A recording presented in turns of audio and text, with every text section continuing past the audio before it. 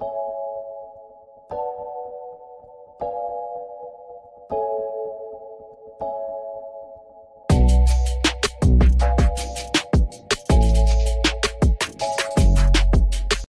a season where the Wolves have been horribly disappointed by some of the team's most seasoned players, those of us holding on to hope have shifted from viewing this season as one to prove ourselves to a season to build towards the future.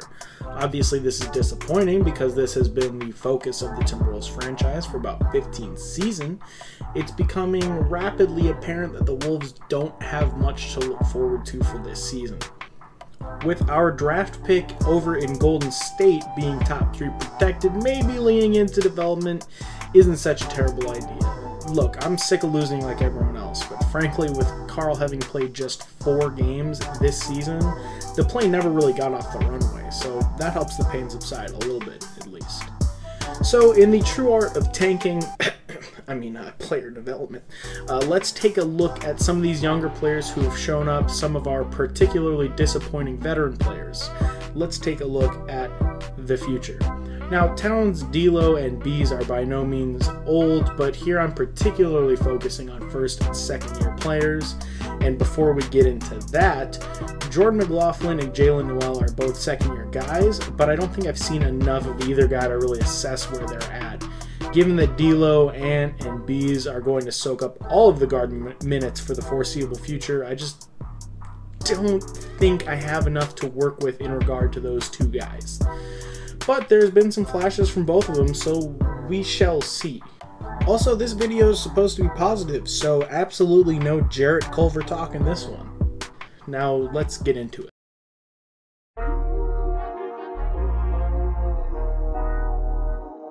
Obviously, chief amongst the Wolves' first and second year players is the #1 overall pick from this last draft, Anthony Edwards. Ant has shown a lot of confidence on offense, putting up double-digit field goal attempts in all but 3 of his first 19 career games.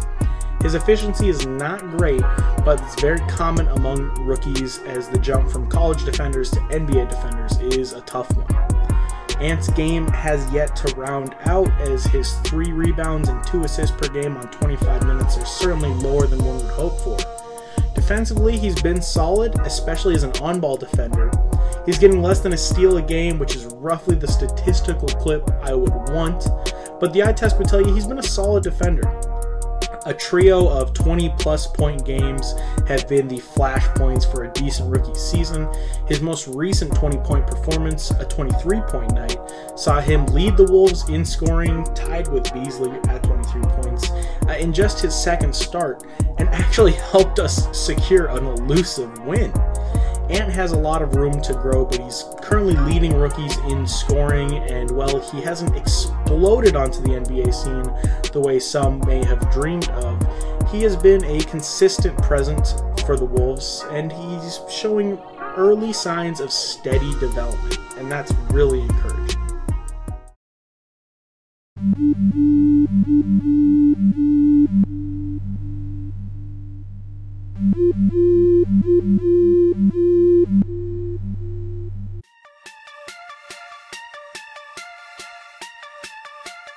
Okay, I know Jared Vanderbilt is technically a third-year player, but come on, he averaged 4 minutes per game in less than 30 total career games through his first 2 seasons, so give me a break. Plus, hey, I'll take basically any excuse to talk about the guy at this point. I love watching him play. If there was an all-NBA hustle team, I would die on the hill of Vando deserving a place on it. Undersized for a power forward, Vando has averaged 6 boards per game since Ryan Saunders realized that Jake Layman stinks and gave all of his minutes to Vando. More impressively, Vando's averaging 1.5 steals a game and almost a block per game since gaining those consistent minutes.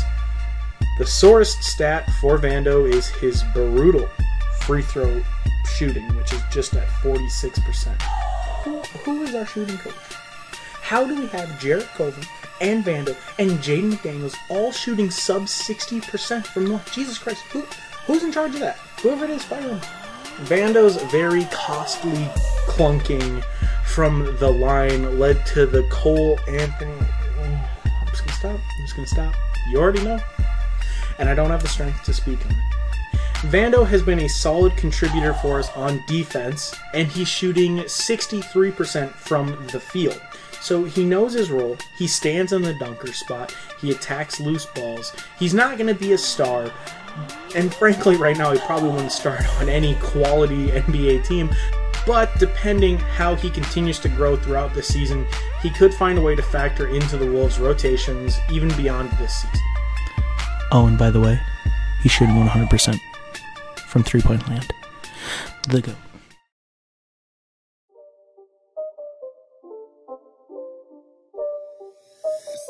A true bright spot for Wolves fans through a brutal, gloomy season. Naz Reid, apparently nicknamed Big Jelly, according to Basketball Reference, has impressed thus far and looks to be the backup center of the future for the Wolves. In the absence of Karl Anthony Towns, Naz has split the big man minutes with Ed Davis, putting up 12 and 5 throughout the season on 22 minutes a game, while also swatting away 1.6 shots a game. Naz has a well-rounded stat sheet, and the most exciting metric about Naz is the three-point shooting. Well, he's not quite Karl, because literally nobody is. He is shooting 38% from three this season. The spacing he provides gives Bees and D'Lo and Ant more room to operate in the paint. Naz's 20-point performance was one of the driving forces in a rare Wolves W. Naz, who went undrafted in 2019, outscored Zion, who was drafted number 1 in 2019 in that game. A huge moment for Naz's career and one for the doubters. That must have been a really special night for the big fella, so take that for data.